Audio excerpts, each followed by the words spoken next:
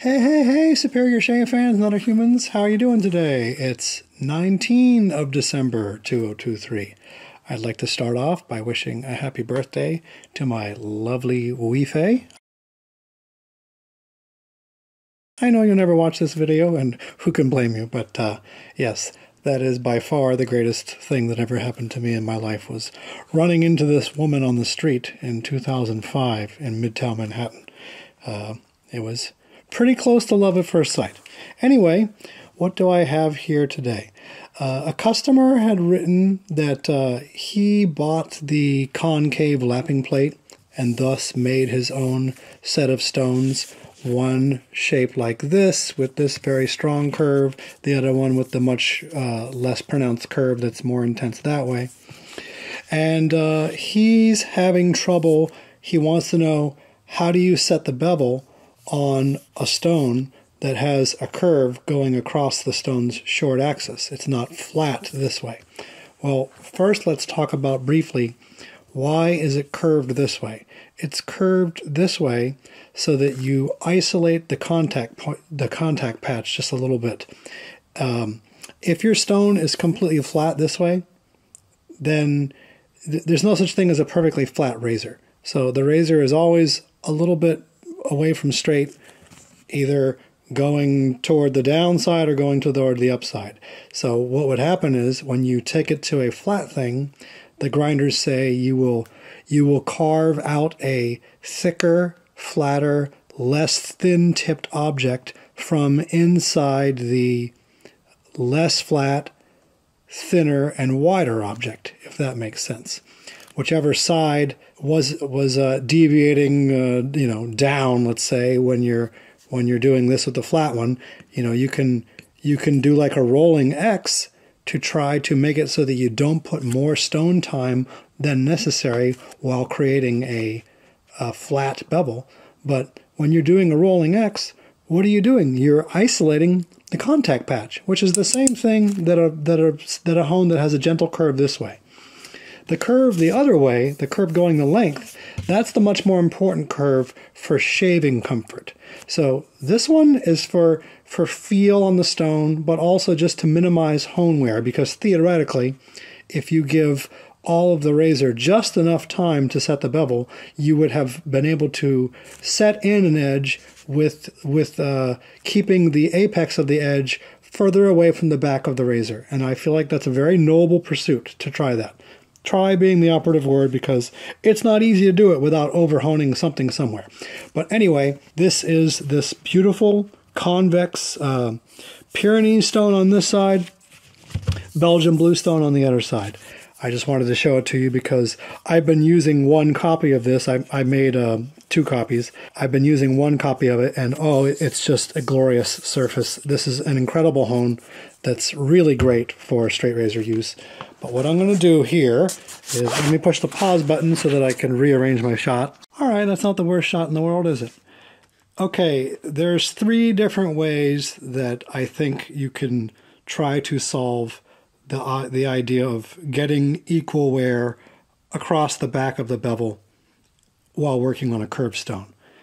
This is the 3x8 water stone that I use on a regular basis, and it's been soaked for a while. The first way is, instead of having, right now, the top center of the stone is closest to the ceiling, and the whole thing is level.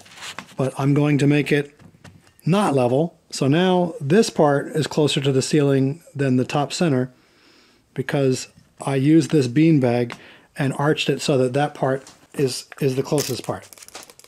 And so what you would do is, you would just hold the razor parallel to the ceiling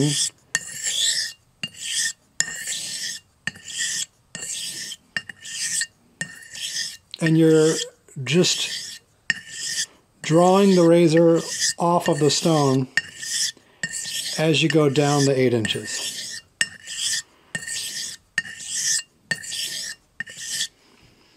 So that's pretty easy to do. The drawback is that you only put wear on this side. I can already see it getting swarfy. So you can rotate the stone a lot and put some water on there.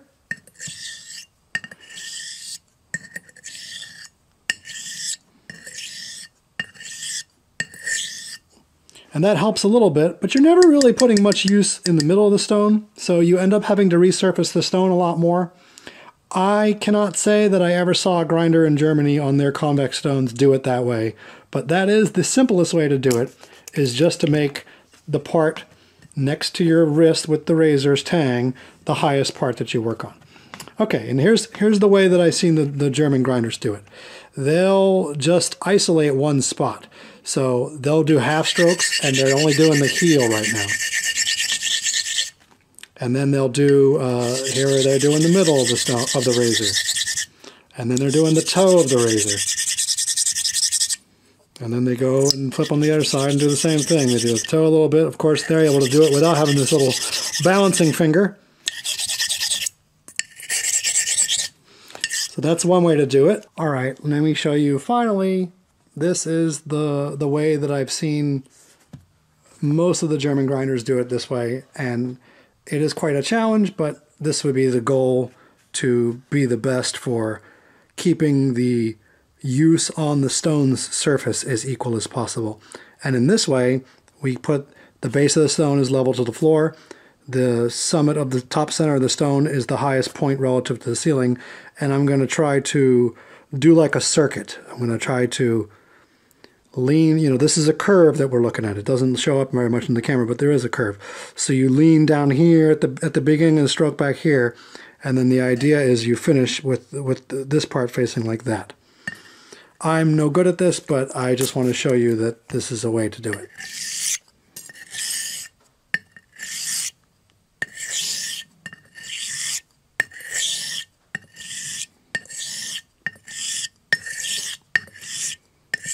I'm trying to keep my little record needle hand out of the camera shot.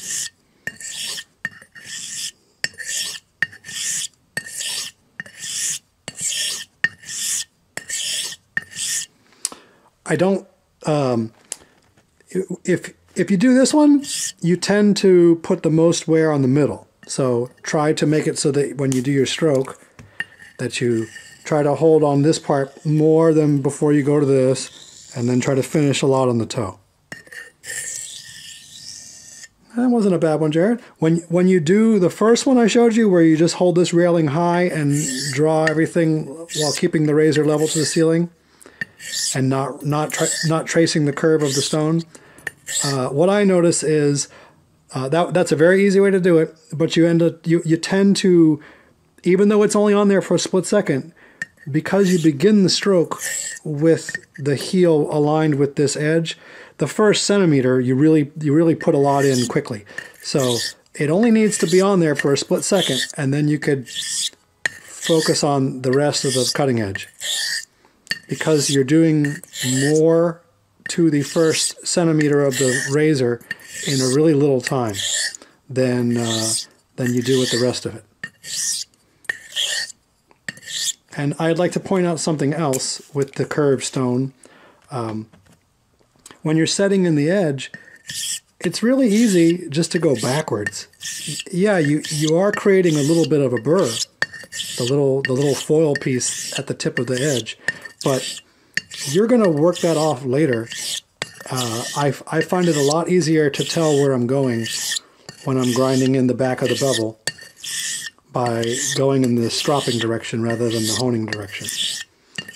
And if you're worried about it, you can just do a couple of quick strokes, and that little burr will be gone.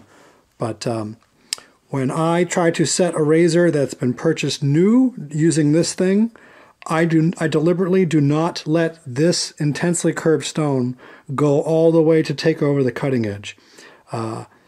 If somebody sends a razor in for honing, I am going to do that.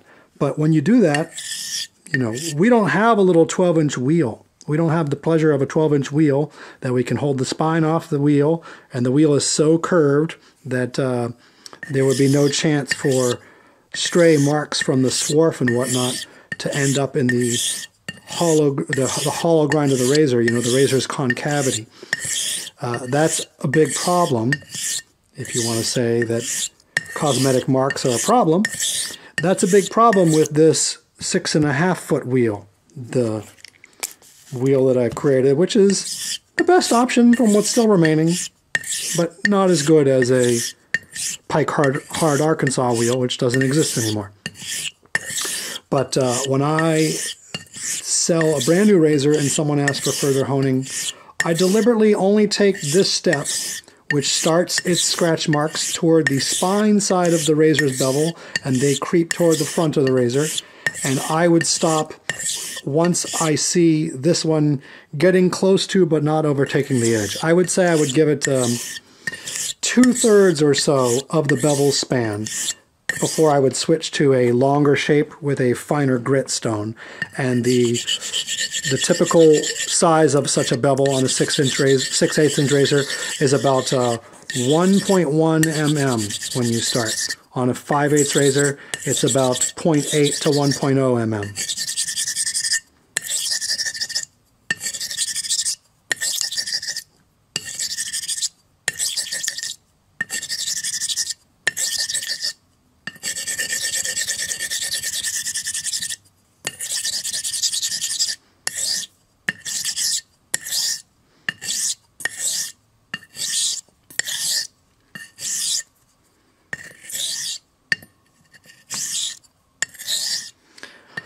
Okay, let's go soak him again. Hey, that was fun. Thanks for watching. See you next time. Bye-bye.